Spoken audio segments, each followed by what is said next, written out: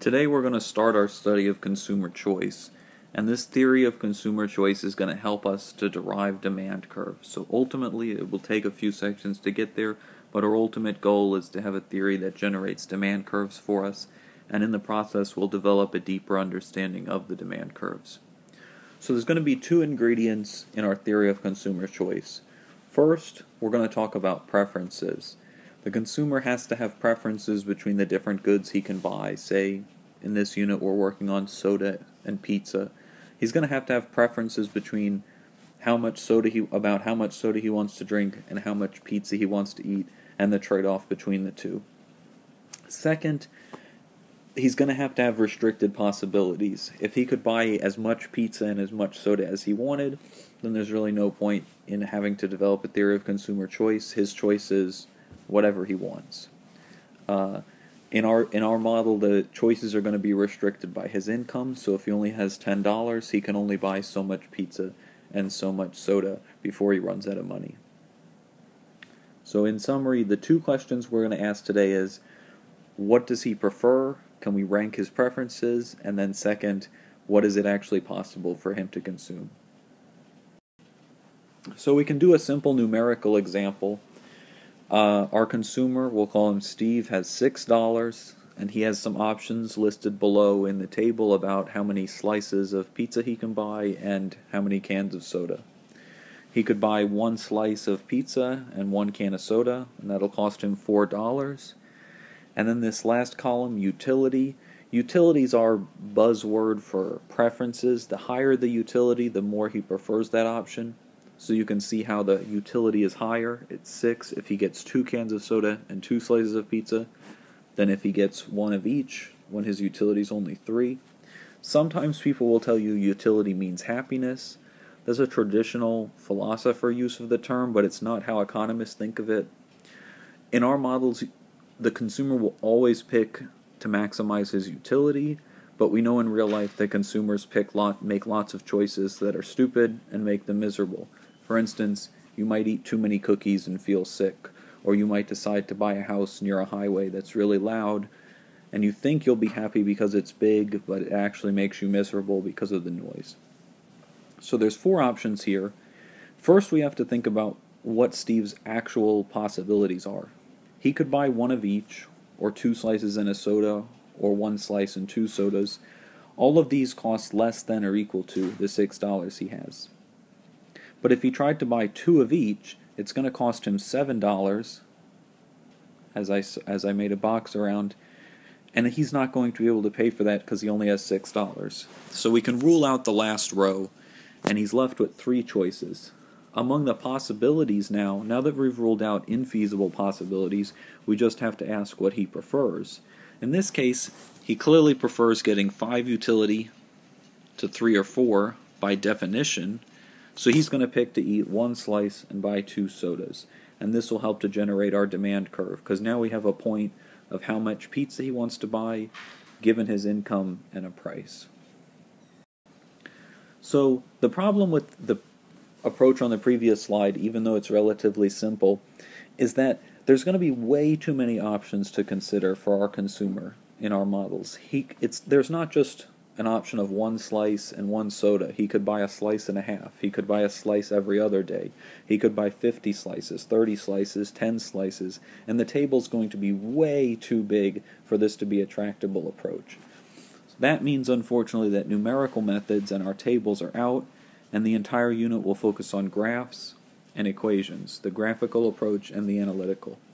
Most of 1010A, the intermediate microclass, focuses on equations, and since most of the interesting work we'll do in this unit requires calculus, as a result, most of the emphasis will be on graphs.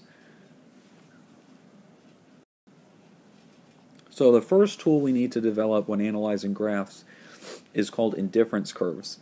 An indifference curve is a group of all the points where the utility is the same. So for instance, if I'm indifferent between getting 2 cups of soda and 1 slice of pizza, this point here in the upper left, or getting 2 slices of pizza and 1 soda, this point here, then they would both be on the same indifference curve.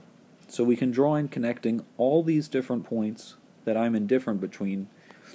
And indifference curves will tend to have a bent shape like I've drawn in instead of being straight lines. We'll get to why that is later. But we can see that Steve would probably clearly prefer 2 of each to having 1 and 2 or 2 and 1 as far as slices of pizza and cans of soda go. So we can do another indifference curve that connects this point 2, 2 to all the points he's indifferent between. This is a higher indifference curve that represents higher utility. So if Steve has to choose between which curve he wants to be on, he'll pick the one that's further out. Finally, we know there will be an indifference curve that has this point 1, 1 on it, and it's further down and below the other 2 curves because Steve's less happy, or he gets less utility, to be more precise, when he only gets 1 of each. So there's a typo on this slide. Why do they bow out? On the last slide, I said that we prefer to draw curves that have a bent shape, not straight lines. The idea is that people prefer variety. So if you have a choice between 2 slices of pizza and no soda, or no soda and 2 slices of pizza, and 2 sodas and no pizza, or 1 of each, you'll probably pick 1 of each. So the graph will have this point 2, 1, and this point 0, 2, and this point 1, 1 will not all be connected by a line. Instead, this one will be on a higher curve, and these 2 will be on a lower curve. The second is, why is the one that's further out better than the ones that are further in? So as we move up and to the right, our utility increases. The idea is that more is better than less, and they attribute that great insight into human reasoning to those AT&T commercials where they have little kids say, more is better than less. So next we're going to study the budget constraint. Our indifference curves show us information about our preferences, what we'll prefer to buy. Our budget constraint now is going to show us what it's possible to buy. So it'll eliminate all the infeasible points, and we'll be left with the points that are feasible to purchase. And our starting point is by asking about the price of our 2 goods we're consuming. The pizza, we'll say, costs $2 a slice, and the soda costs $2 a can, and we'll say our income's $10. Since we can only spend up to that $10, 2 times the number of slices of pizza, that's how much we spend on pizza, plus 2 times the number of cans of soda we drink, that's how much we spend on soda, has to be less than 10, our total income, the total amount we can spend. So we get this relationship that'll constrain how much we can buy. To make this useful on the graph, we'll need to rearrange and put only the S on the left and all the other variables on the right so we can graph it. When we do that, we get S equals 10 divided by 2 minus 2p divided by 2. You can simplify, and we'll bring that up on the slide. S equals 5 minus p is the simplified equation. Now this equation is our budget constraint, so we can use it to draw in a graph, a line that'll separate all that we can buy, the feasible possibilities, from the infeasible possibilities. So our vertical intercept, if we plug in 0 for p, is 5. So we know this point is on our budget constraint. If S is 0, then we know p must be 5, so we know this point is on our budget constraint. And the budget constraint is linear, so it's a straight line that connects these 2 points. We can see the slope is 1. There's a 1 implicit right here. So our budget constraint in general will just be a straight line. These points that I'm coloring in blue are feasible, although as you can imagine we wouldn't want to pick a point close to the origin when we could pick a point out here or here that's on the budget constraint, spending all of our money. And then these points that are left in the white space up and to the right are infeasible. We just can't afford to buy those consumption bundles. So now we have 3 review questions. The first is, what are the 2 questions that we have to answer in finding out how the consumer behaves? That goes back to I know the wording might be a little unclear, but that goes back to the first slide. We developed 2 concepts, indifference curves and budget constraint. What are they used for?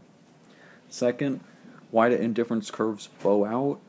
Why aren't they a straight line? What assumption will make that true? And then the third is, What happens to the budget constraint graphically if income increases?